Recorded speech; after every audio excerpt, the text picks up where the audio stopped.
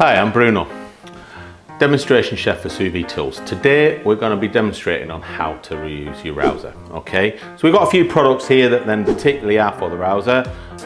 We've got then our beaker, okay, then also our jet packs from there. We've then also got your fasten on beaker and also your blade for the top. Okay, from there these will never see the blast chiller.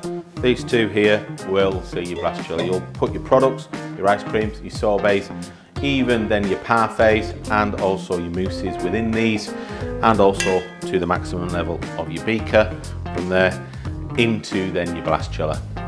Then from there, from the blast chiller, you will then start to then obviously bring your packs out and then use from there. Great jet pack, literally from there, frozen, great for then actually as well for storage. From there, straight out into your beakers from there, okay? Once you've then got your beaker full and then you've got your product in, from there, all we want to do, put your beaker in, pop your blade on. Now with your blade, you have got, pop it on, and then it will then just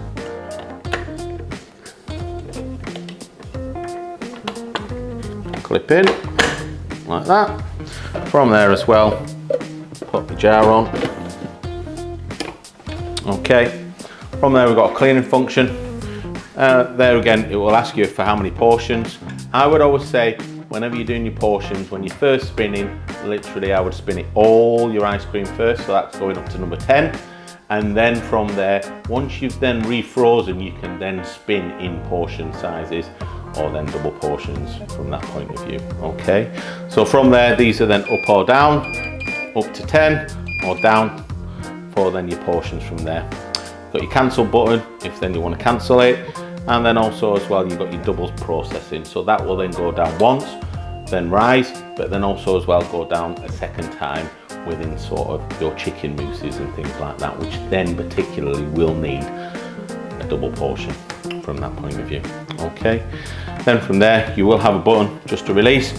That will then release a little bit of the air and then free to then open up and go from there. Always as well, whenever using any sort of chicken or mousses or anything like that, I would always say give it a really good clean and sanitize afterwards.